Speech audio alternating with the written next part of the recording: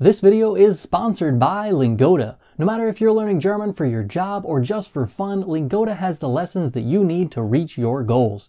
Take live online lessons with native speakers whenever you want. Click the link in the description and get started learning German with Lingoda today.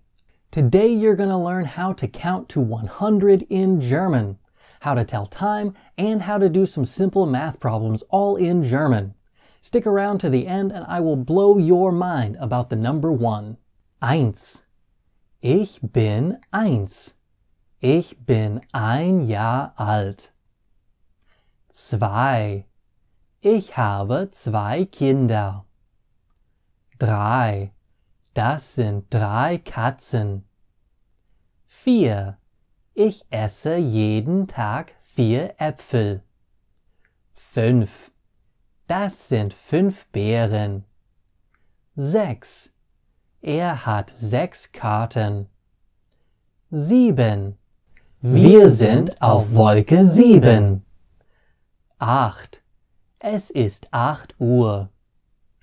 9. Die Katze hat 9 Leben. 10. Ich kann auf Deutsch bis 10 zählen. 11. Es gibt 11 Elfen in dem Baum. 12. Der Wolf pustet 12 Mal, aber das Haus bleibt stehen. The numbers after 12 follow a pattern.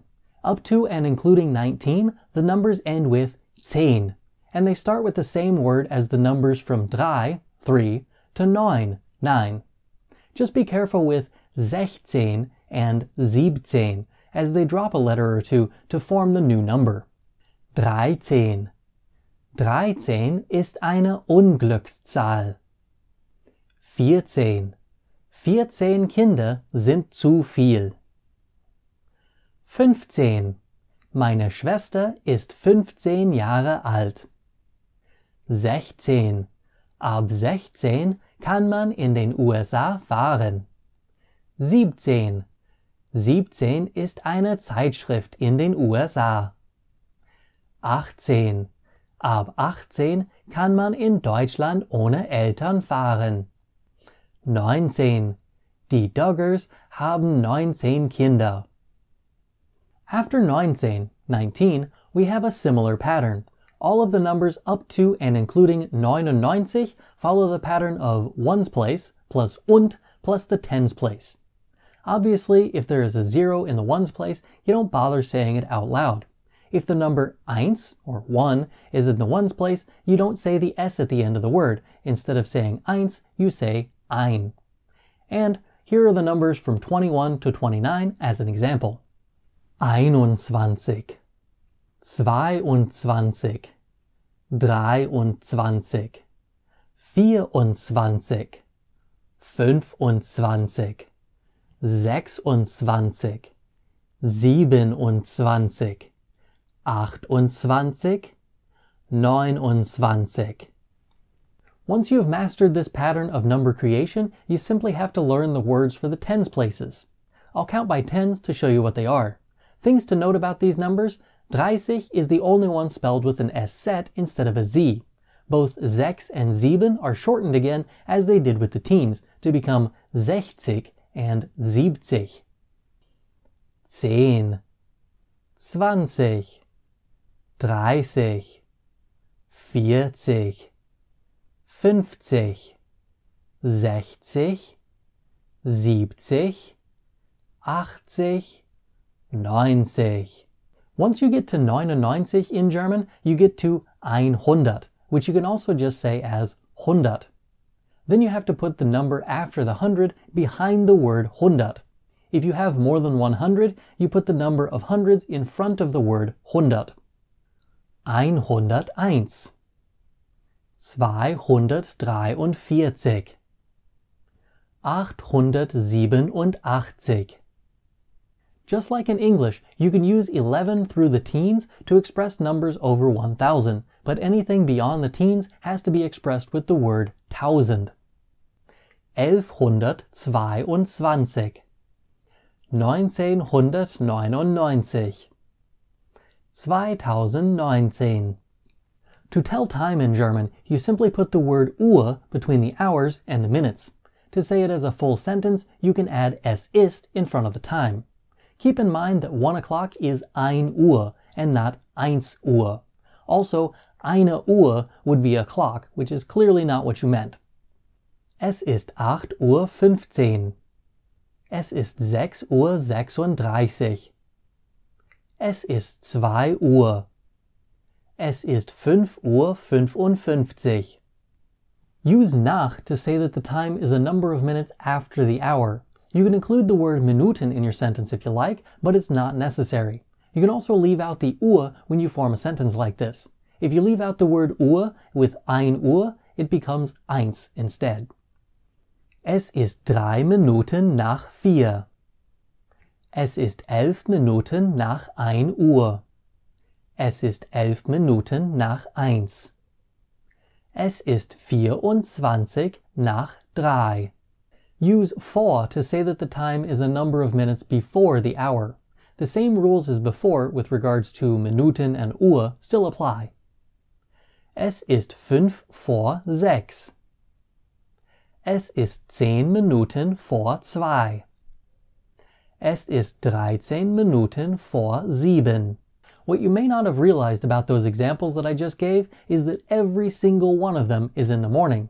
That's because Germans use the 24-hour clock. In order to say a time that is after 12 Uhr, or 12 o'clock, you simply count up to the next hour, 13 Uhr, 14 Uhr, etc. If you have trouble with this, take any number that is over 12 and subtract 12 from it in order to get the hours in the 12-hour system. It is common to use the 12-hour system in conversational German, as you can tell based on the context if you mean morning or afternoon, but any written or official time telling will be done in the 24-hour system, because there is no obligatory AM or PM equivalent like we have in English. Es ist 14:30 Uhr. Es ist 10 vor 17 Uhr. Es ist 23:12 Uhr. In order to read simple math questions in German, you'll need some extra vocabulary. You say plus to add things together. You can use ist or macht where the equal sign goes. 10 plus 21 macht 31. 24 plus 35 ist 59. To subtract, use minus. 99 minus 44 macht 55. 46 minus 12 ist 34. To multiply, use mal. 9 mal 9 ist 81. 8 mal 8 ist 64. To divide, use geteilt durch. 72 geteilt durch 9 macht 8. 55 geteilt durch 5 ist 11. There are obviously other ways to tell time in German, including quarter and half hours, as well as some complicated ways that you might not have heard about when watching other videos or reading about time telling in German. In the next video in this series, I'll talk about some of these, as well as what to do with the time element in a sentence. Where do you put it? How flexible is German word order? This will be our first lesson about German word order in this series, so make sure you don't miss it. Your fantastic fact of the day is about the Nummer 1. You may have noticed that I mentioned that there is a difference between 1 Uhr, 1 o'clock, and eine Uhr, a clock. That's because the word ein and all of its other forms, eine and einen for example, all stem from the German word for one, which is eins. This means that you can use it like I did in my first example sentence, Ich bin 1 Jahr alt, and translate it as I am 1 year old or I am a year old, as the word ein can also mean a or an in that sentence. This is true of all of the other times when you use ein in a sentence. For example, Ich habe einen Hund can be translated as I have a dog or I have one dog. Now for the mind-blowing part. All of that is true because eins is being used as a pronoun. It replaces something in every sentence in which it is ever used. It doesn't have any of the other endings like eine or einen because it's being used as kind of a generic pronoun that doesn't necessarily point to a particular noun, so it uses the neuter form eins. For example, ist das ein Blatt Papier? Ja, das ist eins. If the noun that is being replaced is known, you do need to change ein to fit the gender of the noun being replaced and the case in which the pronoun is being used. For example, Hilfe! Ich brauche einen Arzt. Ist einer. Since this video is designed for A1 learners, I'll just point out that if you're going to use ein in this manner, you should probably wait until you've learned a bit more German. Again, I'd like to thank my sponsor Lingoda. They have lessons to fit whatever your needs may be. If you're learning German or even French, Spanish, or English for that matter, they have the lessons and materials that you need to be successful in your foreign language goals. Click the link in the description and check them out.